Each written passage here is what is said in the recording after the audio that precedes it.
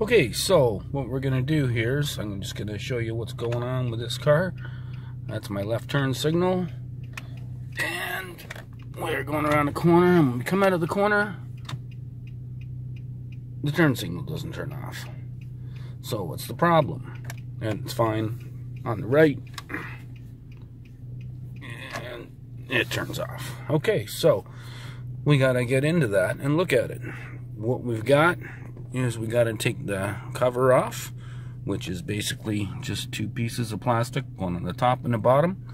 In the Nissan, it's 3 screws. In the Sentra, it might be 4, or in even another car, but they're just down on the bottom. 1, 2, and there's one on the back side here too. So let's pop them off. Okay, so I took the 3 screws out of this one, and we're going to, you gotta kind of wedge it, and you see it pops apart, and then you can kind of go around the seam, get a little more out of it, and go to the other side and do the same thing. I'll do it with the camera off. Okay, so I separated both sides. Sorry, it's raining out today, and you can see the crack, and one part drops down, this part drops up. It doesn't drop up, it goes up. Stupid thing to say. And take it off, put it up there.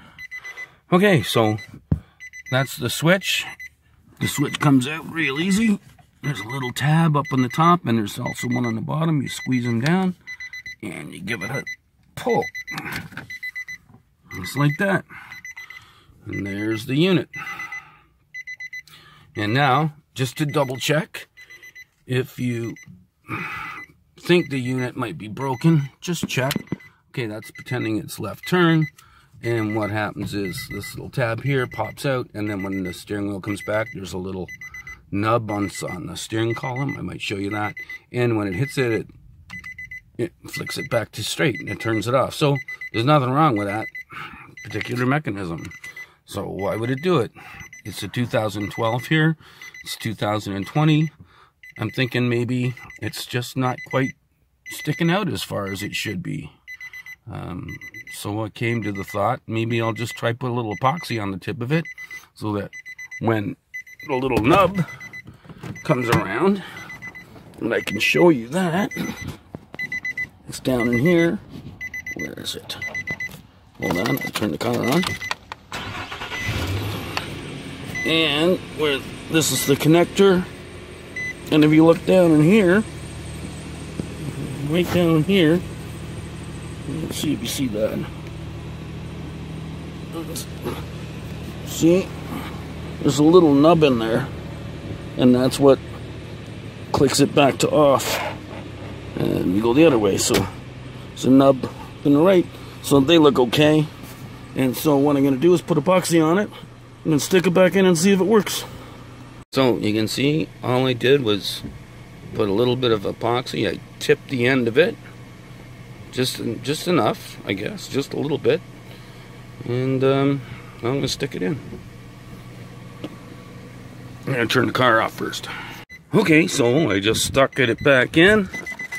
Start the car again. Let's see if it worked. I don't know. Okay, that's my left turn signal's on. I'm going around the corner. Okay, hold on, it's going fast. Oh my gosh, look at that. It worked. Let's do it again. Left hand corner. You can hear it just rubbing a little bit. I'm sure it'll work out. Wow, worked again. Well, I can take a little bit of noise. Well, it's not even that making the noise. It's just the bottom cover that's scraping on the steering wheel. Well, I'll use it and see if it lasts.